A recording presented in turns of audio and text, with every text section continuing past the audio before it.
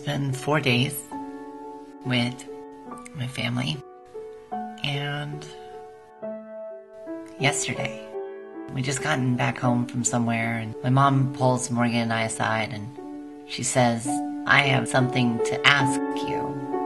And she tells me that she told my grandma about my transition. And I wasn't expecting that.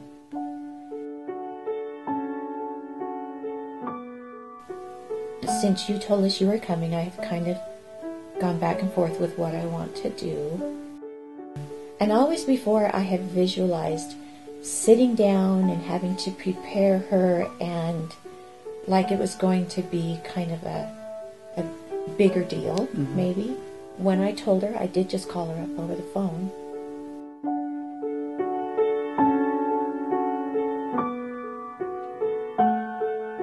I just kind of explained it. I said, over the years, I've told you he lives a different lifestyle.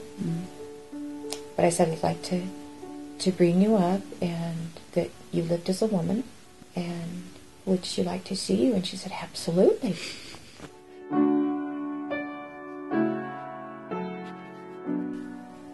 And it was incredible. She was so happy to see me. It was so amazing to feel like I was a part of family again. She seemed very pleased to see you. And I did tell her about how I knew as a mother in my heart that you were suicidal, and that when you started living the lifestyle that you chose for yourself, that you were no longer suicidal.